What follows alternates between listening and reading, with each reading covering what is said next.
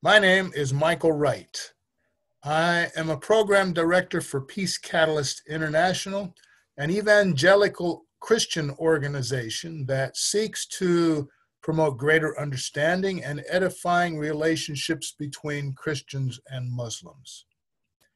Dr. Safi Kaskas joins me today. He and I share the goals for reconciliation between our two religions. Recently, Dr. Kaskas has organized the International Institute of Contemporary Quranic Research, which will be a forum for contemporary Islamic scholarship with the added goal of making this scholarship freely available online. Today, we will talk about something called Taqiyya. Not long ago, I listened to a Christian preacher who defined Taqiyya in the following manner. It is the idea that Muslims can lie about their religion if such lies advance Islam. And he made the point that Christians cannot trust what Muslims tell them about common ground between Islam and Christianity because of this concept called Taqiyya. I have some quotes here that kind of elaborate on this misunderstanding. There's a website called billionbibles.com, and I quote, "It should be emphasized that while lying is a cause for shame in the West, Taqiyya isn't in Islam. To Muslims, Taqiyya, lying to infidels to advance and protect Islam, is both a virtue and a duty." The Christian Science Monitor puts a political slant on this idea of Taqiyya. And I quote them when they say, should the West trust Iranian promises? The short answer is no. But the underlying question is why not?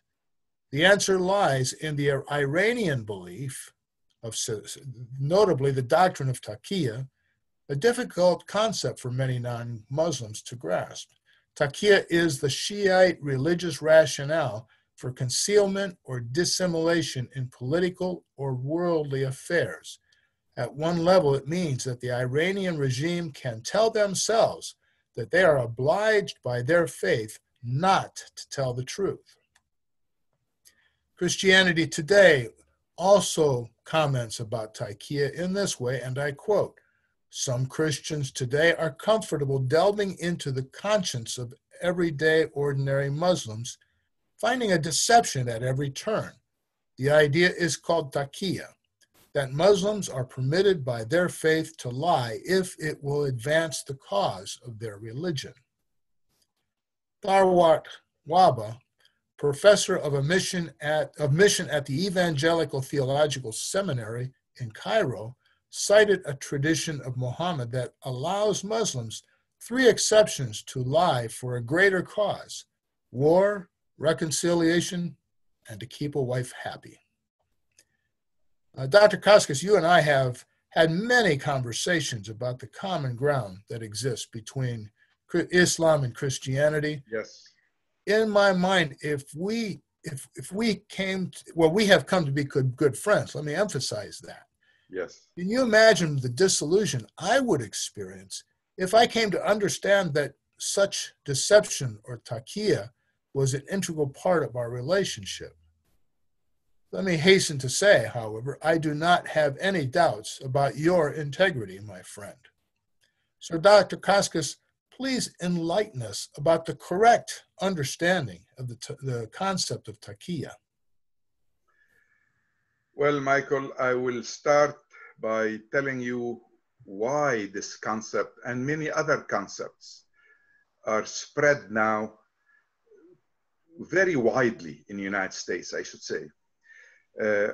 Let's start with saying that according to many sources, more than 20,000 Americans convert to Islam every year, and many leaves, of course. This is post 9/11. Before 9/11, the figure was closer to 35,000 a year. This situation is conceived as dangerous by some people. In order to stop Islam from its continuous expansion, they invented these keywords such as jihad, sharia, and taqiyya. All this is in addition to the war on terror that aimed at demonizing all Muslims by calling them terrorists.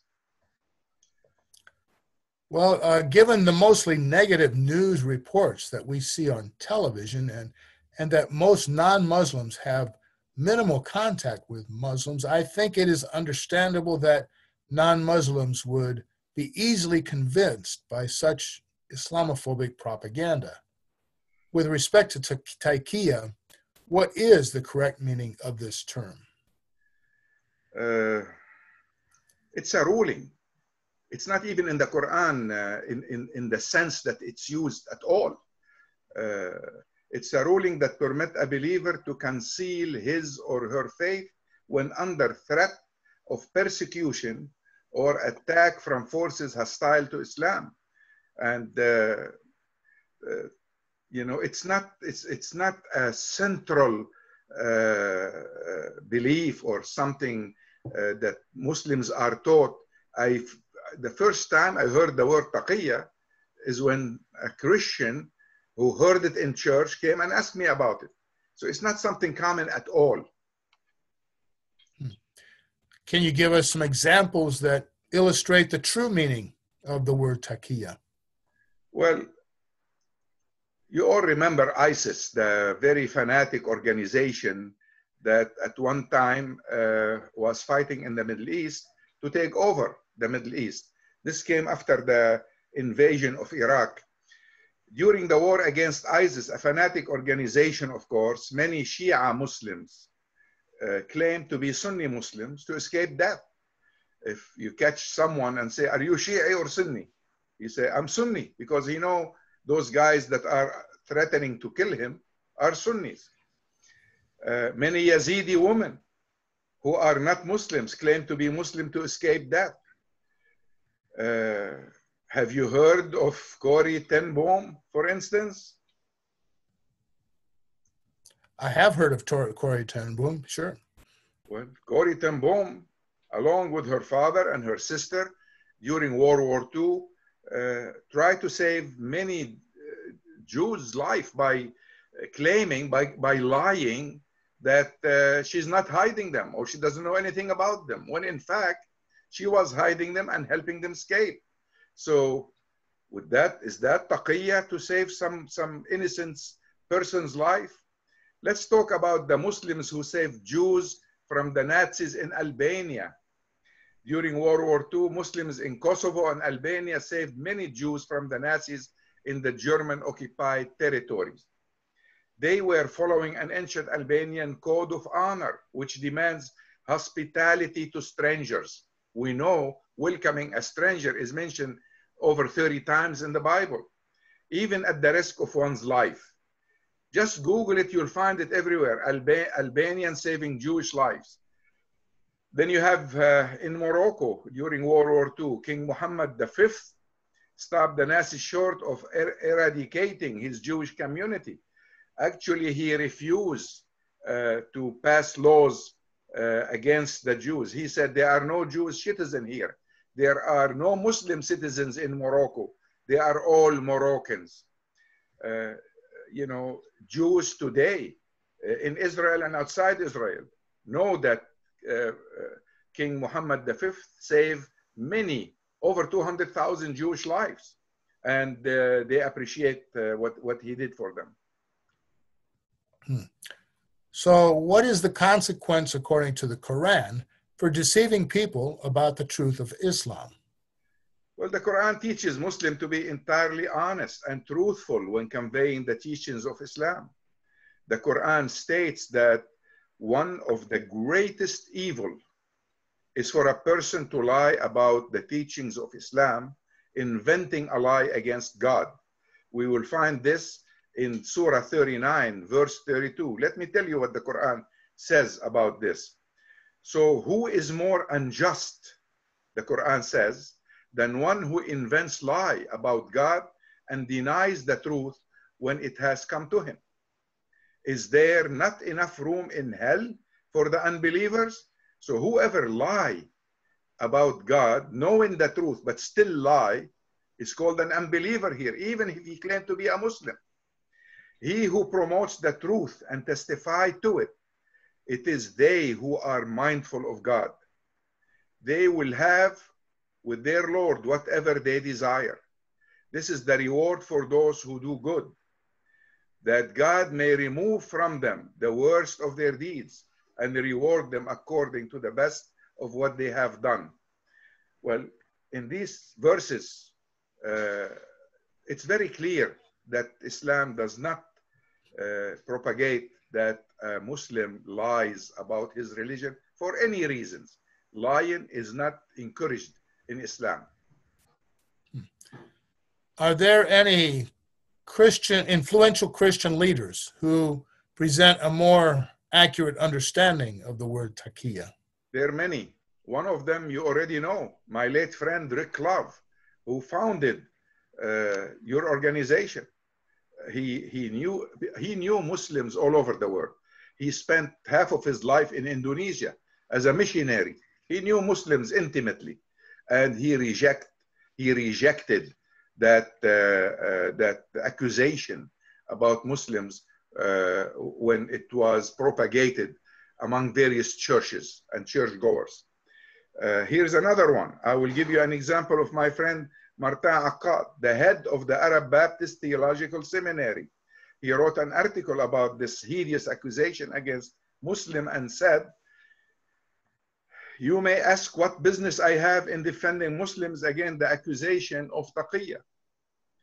For indeed, communicating false information and deceit, whether with good or bad intention, is not a familiar practice, nor it is sanctioned from the perspective of a New Testament worldview. My explanation of the concept of taqiyya in defense of Muslims is to guard us against bearing false witness. Would it not represent taqiyya on our part to use a Muslim belief against Islam and Muslim by promoting a partial understanding of it? Are not those who dissimulate the true meaning of taqiyya practicing the very doctrine which they claim to be exposing? Judging Islam and all Muslims through a partial understanding of a Muslim doctrine for the purpose of inciting others against Islam is never justifiable for a follower of Christ, the Prince of Peace, the reconciler of our world." This is what Martin Akkad said. So, how can Christians come to trust that Muslims have no motive to use deception when they're talking about their faith? Well, Michael, suppose a Muslim is having a conversation with a Christian and the Muslim is making everything about Islam looks good. What will happen next? Will the Christian be convinced to become a Muslim? And what happened next? Might he discover the truth about Islam that the Muslim was trying to hide and leave Islam? I mean, the whole accusation is silly, to tell the Christians that Muslims lie about their religion.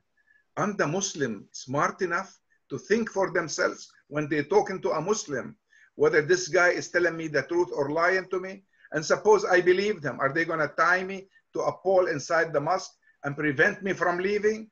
When I discover he's lying, I'll just kick him out of my house or my office or my church and go about my life the way it used to be.